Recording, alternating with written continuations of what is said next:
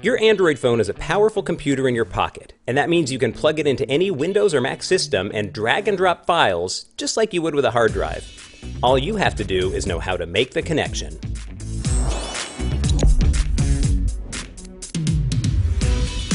Before we get started, you'll need your phone, your computer, and a cable to connect them. The same cable that connects your phone to its wall charger should work. With a Windows computer, just plug your phone into any open USB port, then turn on your screen and unlock the device.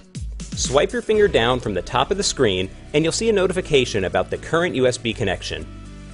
Tap that notification, then select Transfer Files in the menu that appears. Now, on your desktop, open up a regular File Explorer window and look for an icon representing your phone. It'll show up right alongside any other portable devices and drives. Click or double-click it, and there you go. You're staring at your Android phone's internal storage. You can click around and browse folders, drag and drop files between your phone and PC, or manipulate the data in pretty much any way you want.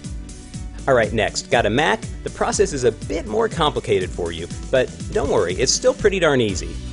The main difference is that before things will work, you'll need to download and install an official Google program called Android File Transfer.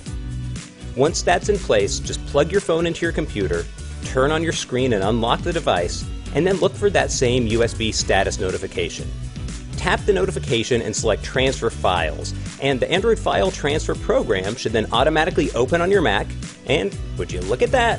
You can now browse your phone's storage and transfer files to your heart's content.